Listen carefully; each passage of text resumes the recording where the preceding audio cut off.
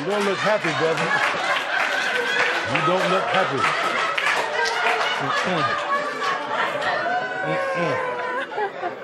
We'll learn more from investigators about a woman who was shot and killed in a home in the Sunnyside neighborhood yesterday. Police tell us Patricia Spivey was found just after 3 a.m. yesterday. They say her husband, an off-duty Harris County Sheriff's deputy, is the one who called 911 to report an accidental shooting. We learned her husband was the bailiff on a TV court show for several years. Our Matt Doherty has been following this story since after it happened yesterday. He is at the home where it happened. We've been here outside the house all day long, and since we've been here, nobody has gone in and nobody has come out.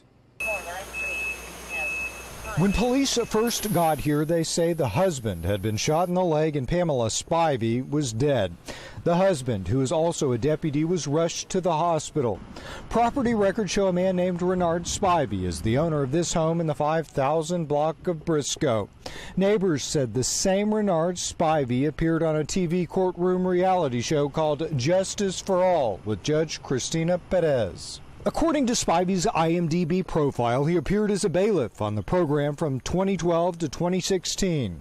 The profile also shows he did some other movie work, and that Renard Spivey is a deputy with the Harris County Sheriff's Office.